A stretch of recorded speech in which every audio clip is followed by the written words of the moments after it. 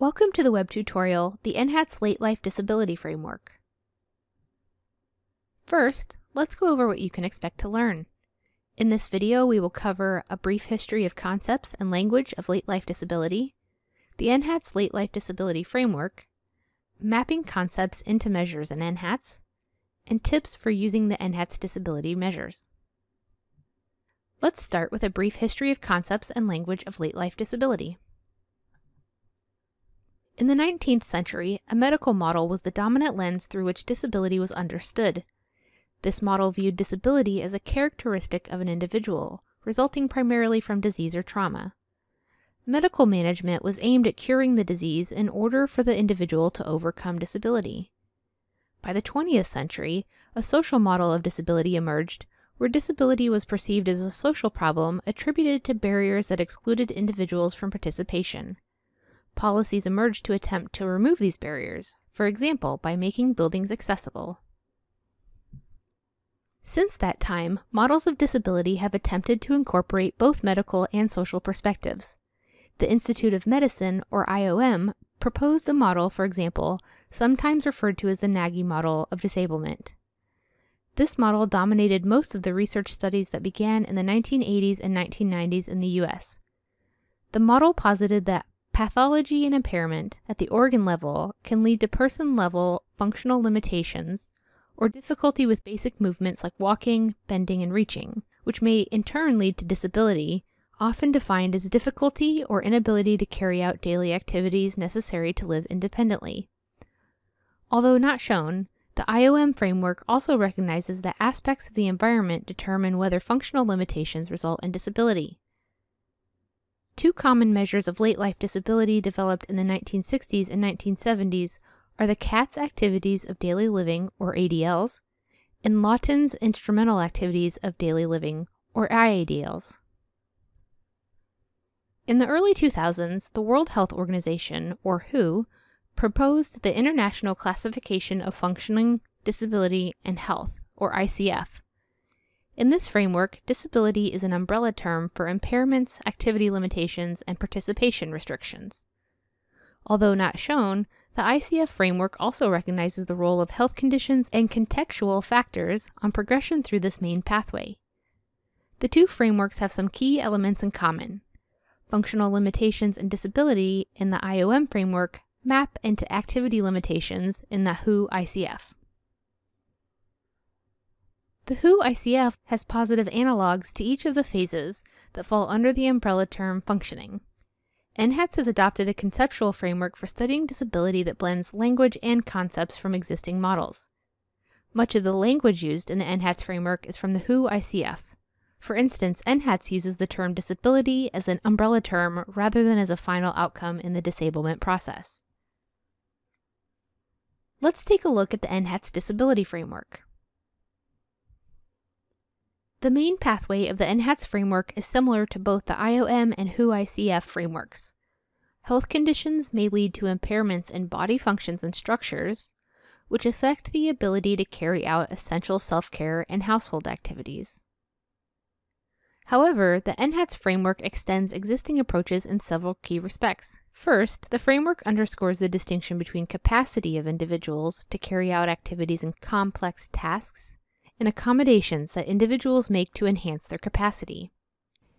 In this approach, capacity is defined as an individual's physiological, cognitive, and sensory capabilities to carry out tasks that form the building blocks of activities.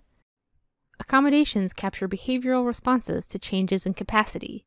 In essence, how activities are carried out and may include using assistive technology, changing the environment in which an activity is performed, changing the demands of the activity, reducing the frequency of an activity, and receipt of assistance from another person. Second, the framework makes a distinction between the ability to carry out by oneself essential activities, including mobility and self-care activities and household-related activities, and the extent of participation in valued activities. Third, the framework is explicit that a person's environment, broadly defined to include physical, social, technological, and service-related aspects, influences the entire process. Next, let's take a look at how the concepts in NHATS map into measures. NHATS has re-engineered the traditional measures of late-life disability to support research with the NHATS disability framework. New measures were developed and tested to distinguish accommodations from limitations, measure participation in valued activities, and more fully measure the physical, social, technological, and service environments in which older adults live. In doing so, NHATS adopted a number of best practices for measurement, including offering respondents a recent time frame, not asking respondents to report about hypothetical behaviors, for instance, difficulty without help or special equipment, and referring to accommodations by name instead of as special.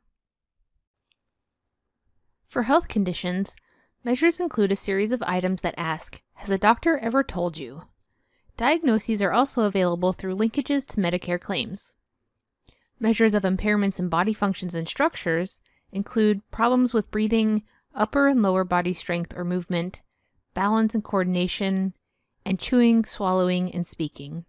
Measures of physical capacity include the self-reported ability to carry out basic body movements and performance-based measures of mobility, grip strength, and peak airflow. Sensory capacity measures include items about vision and hearing, and cognitive capacity measures include self or proxy-reported items and activities to measure memory, orientation, and executive function.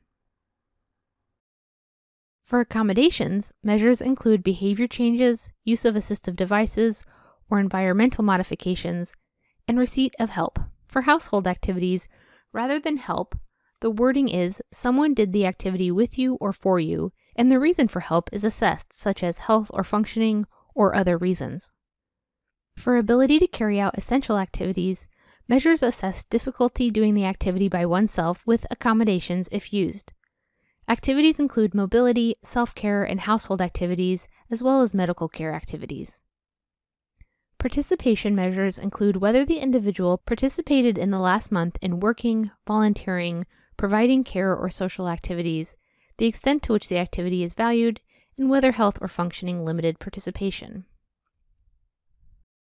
NHATS also has detailed measures of the older adult's environment, including their physical, social, service, and technological environments. Measures of the physical environment include housing type, for instance multi-unit building, home features, for instance floors or stairs, home modifications, for instance grab bars, and observations by the interviewer. Measures of the social environment include household members, items about living children, including both biological and step, siblings, the social network, and community cohesion.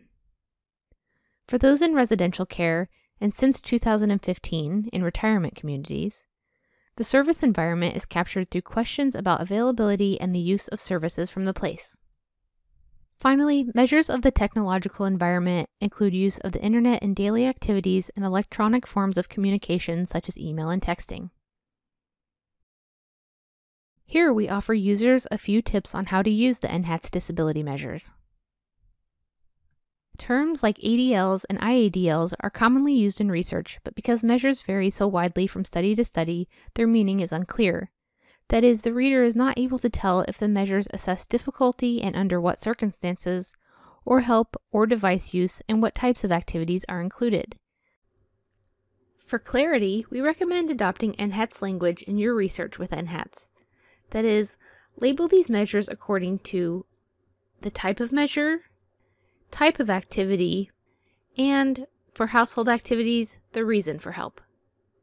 For instance, an outcome might be help with mobility or self-care activities, difficulty by oneself or always received help with mobility activities, or help with household activities for health and functioning reasons.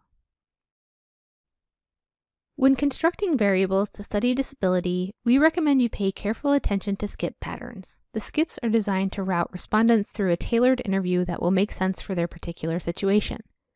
Note that most sequences start with how activities are carried out, that is, with devices or help, and follow up with questions about difficulty by oneself are only asked if a respondent performed the activity by themselves in the last month.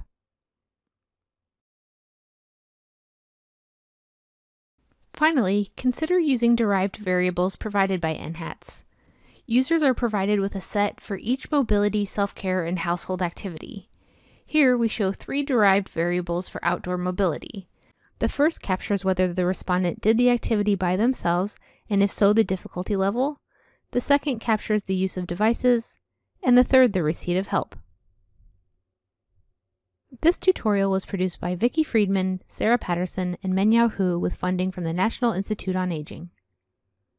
This ends the NHATS Late Life Disability Framework web tutorial. Comments and questions may be sent to nhatsdata@westat.com.